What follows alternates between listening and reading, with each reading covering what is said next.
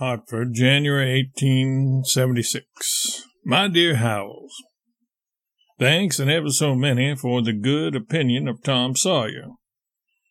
Williams has made about 300 rattling pictures for it, some of them very dainty. Poor devil, what a genius he has, and how he does murder it with rum. He takes a book of mine, and without suggestion from anybody, builds no end of pictures just from his reading of it.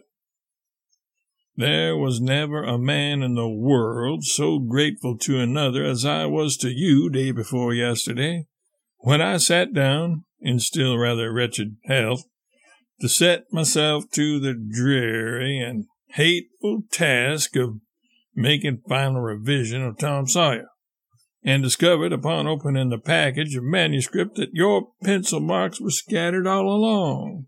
This was splendid, and swept away all labor. Instead of reading the manuscript, I simply hunted out the pencil marks and made the emendations which they suggested. I reduced the boy battle to a curt paragraph. I finally concluded to cut the Sunday school speech down to the first 2 sentences, leaving no suggestion of satire, since the book is to be for boys and girls. I tamed the various obscenities until I judged that they no longer carried offense. So, at a single sitting, I began and finished a revision which I had supposed would occupy 3 or 4 days, and leave me mentally and physically fagged out at the end. I was careful not to inflict the manuscript upon you until I had thoroughly and painstakingly revised it. Therefore, the only faults left were those that would discover themselves to others, not me, and these you had pointed out.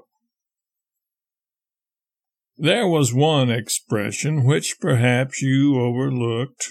When Huck is complaining to Tom of the rigorous system in vogue at the widow's, he says the servants harass him with all manner of compulsory decencies, and he winds up by saying, "And they comb me all to hell."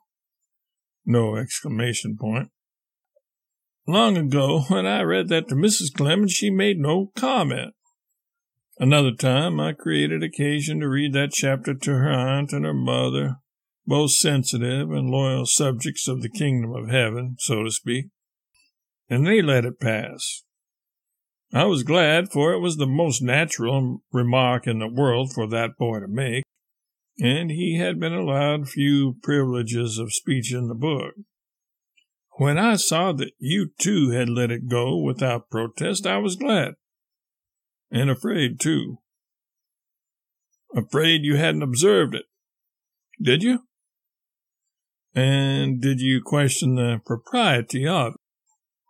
Since the book is now professedly and confessedly a boys' and girls' book, that darn word bothers me some nights, but it never did until I had ceased to regard the volume as being for adults.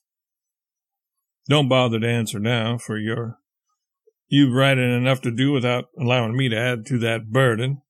But tell me when you see me again, which we do hope will be next Saturday or Sunday or Monday. Couldn't you come now and mull over the alterations which you are going to make in your manuscript and make them after you go back? Wouldn't it assist the work if you dropped out of harness and routine for a day or two and have that sort of revivification which comes of a holiday forgetfulness of the workshop?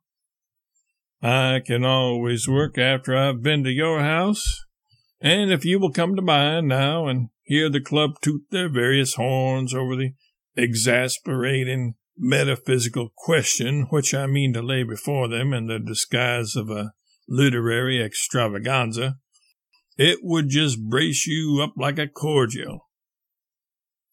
I feel sort of mean trying to persuade a man to put down a critical piece of work at a critical time, but yet I am honest in thinking it would not hurt the work nor impair your interest in it to come under the circumstances. Mrs. Clemens says, Maybe the Howellses could come Monday if they cannot come Saturday. Ask them. It is worth trying. Well, how's that? Could you? It would be splendid if you could. Drop me a postal card.